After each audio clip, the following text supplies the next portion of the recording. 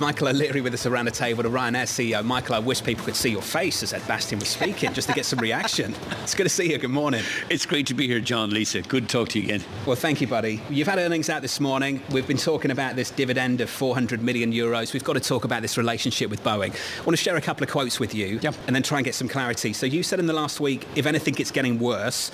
I would have been reasonably confident up until about a month ago that we'd get 57 aircraft by the end of June. I'm not confident. We heard from your CFO this morning, said the worst case scenario is that we'll end up with growth of 47 aircraft next summer instead of 57. Help me understand where things are. What did you want and what do you think you're going to get?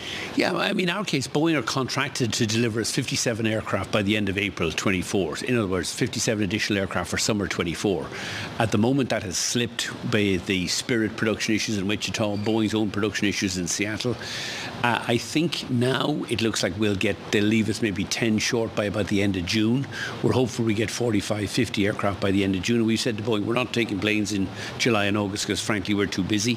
But we're reasonably hopeful that we'll get 45, 50 aircraft from. They will leave us short. I think that's inevitable at this point in time, which means we'll have slightly slower growth next summer, but we'll still add 45 aircraft. It'll still be enough to enable us to grow traffic from 183 million passengers this year to just over 200 million passengers. Is there a number you have in mind whereby you would have to cut capacity for next summer? There isn't. I mean, we haven't yet announced what the capacity will be next summer. As we said this morning, we have 90% of our summer 24 capacity already on sale, strong forward bookings, good pricing. But we can't commit to the last 10% until we get a better picture from Boeing. I speak weekly with Dave Calhoun. I think he's doing a good job in difficult circumstances. I have less faith in the management in Seattle, but I think, we're working closely with them. We have our own people in Seattle, we have our own people in Spirit and Wichita, and anything we can do to expedite these deliveries we'll do, because growth is so strong in Europe. What is it about the management in Seattle? What are they getting wrong? I think there isn't enough focus there on a daily basis. How do we get with these aircraft out? Everybody is kind of wringing their hands, blaming Wichita. A lot of the issues are in Seattle as well. They need a more crisis. I would like to see greater crisis management in Seattle, and greater focus on quality control. I don't understand how Wichita, Spirit and Wichita are able to have this succession of production problems if Boeing's quality control was up to speed. Do you have options? Options in terms of? What do you do if you don't want to work with Boeing anymore? No. Let's say we want to work with Boeing. We're Boeing's biggest customer by a mile in Europe. We're a committed Boeing customer. Now, I would buy Airbus aircraft if they were 5% cheaper per seat than Boeing. But Boeing continued to beat Airbus on pricing. The 737 MAX is a phenomenal aircraft. We now, this summer, we've flown 125 of the MAX 8 aircraft. We're carrying 4% more passengers, but burning 16% less fuel. They're transformative in terms of the engine and aircraft efficiency. We've ordered 300 MAX 10s, which will allow us to carry 228 passengers per flight and burn 20% less fuel. So they're making great aircraft. It's just they're not making them on time or delivering them in time. Is it fair to say, though, this is a relationship you're stuck with regardless of what it delivers next year?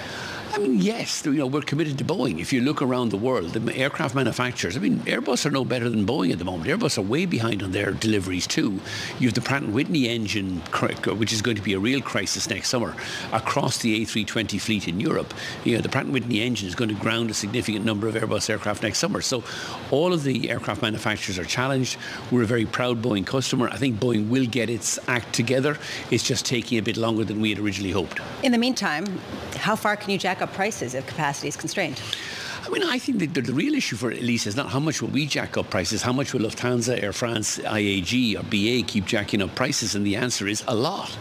Eurocontrol estimate this summer Europe's operated about 94% of pre-COVID capacity. That includes us growing by 25%. So take Ryanair away, Europe's still at less than 90% of pre-COVID capacity. That's not changing next year. The aircraft manufacturers are delivering aircraft late. The Pratt & Whitney will mean 5-10% of the Airbus fleet will be grounded, and consolidation. Lufthansa will buy Alitalia, somebody else will buy TAP, and there'll be even less capacity on offer. Okay, so this is good news for you because you don't have to really have to try too hard to be the lowest cost aircraft while still raising prices. How much are you going to raise prices next year? We're price passive, load factor active. I think what's happening is how much, if Lufthansa, Air France, KLM will drive up fares, I think by a double-digit number next year, it'll send even more people in the direction of Ryanair. People want to keep flying. Families want to go on holidays. They just don't want to pay Lufthansa's outrageous prices. So I think fares that next year, I mean, my operating assumption is fares will go up by a low double-digit percentage again through the summer of 24. It'll be the third summer in a row we'll see double-digit fare increases in Europe. This is the first year, the first time that you're initiating a dividend. Yep. It's a £400 dividend. It is the first time. Does this mean that you have nothing else to do with that money? Essentially, yes. It's not the first time we've done special dividends and share buybacks. We've done about 7 billion in share buybacks and special dividends. But, we're clearly generating a lot of cash at the moment. We've paid down about 2 billion in debt. We're down to our last 2 billion in bond debt. We'll pay that down over the next 3 years. And we're generating more cash than we know what to do with. We have specific requirements. Firstly was to do pay increases for our people who worked with us during COVID. Secondly was to pay down the bonds. And thirdly is to fund aircraft deliveries. But we're running out of the existing order. We take the last aircraft in December 2024. The first of the MAX 10s doesn't arrive till January 27. So we're looking into 2 or 3 years where we have effectively very little uses for cash. And I think it's a commitment on our part. We'll return to shareholders. We won't squander it the way many other airlines do in M&A or buying hotels or whatever, or as Delta would do, giving monstrous pay increases to its pilots over the next 4 or 5 years. We need to keep our costs low, keep our efficiency high, and keep passing on unbeatable airfares to our customers. Do you think shareholders then can expect more of the same over the next few years? I think so. As long as trading continues, who knows what's going to happen in Ukraine or in the Middle East. But as long as we get a reasonable wind on trading, then I think we will continue to be very cash generative and we will return large amounts of cash to shareholders. It's hard to know what is going to happen in Ukraine, in the Middle East. I don't expect you to give us a projection.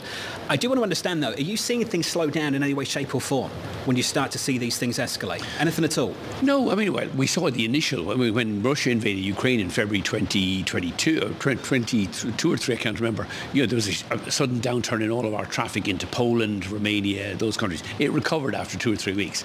We've had to we're suspending all flights. We've about 30 flights a day into Tel Aviv. They've been suspended until Christmas. So we do want to see those scenarios resolve themselves. But the ultimate underlying trend across Europe, we've locked up everybody for 2 years in COVID. They all want to go back travelling. Families want to go on holidays. We've just completed the October midterm break. We were still full.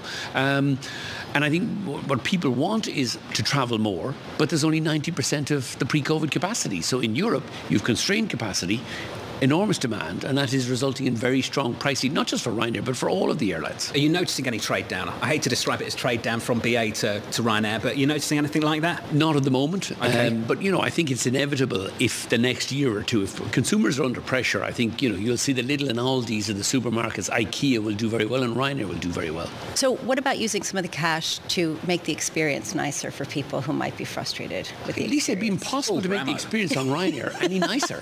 New aircraft, on-time flights, the fewest cancellations of any airline in Europe. I mean, I don't understand why people pay such ridiculous airfares for a horrendous experience on Lufthansa, who lose your bag, miss your connection. On Ryanair, it's efficient, it's cheap, it's on time, and it is beloved. You sound like a man that might have lost some luggage through Frankfurt people once upon a time. Did you? Did you lose luggage? I had to do I went on a road show a year ago. I had to fly from Frankfurt to Zurich, which is only about a 1.5 hour flight. Sure. They stung me for €900 one way in economy. And I was sitting at the back in the middle seat in front of the toilet on an Edelweiss A320. I mean, €700, I could fly all year round on Ryanair for €700. Michael, it's good to see you. Thanks Great for joining to see you, us. John, Lisa, thanks. Fantastic, Thank you as so always. much. Great to see you. Michael O'Leary there, the Ryanair CEO.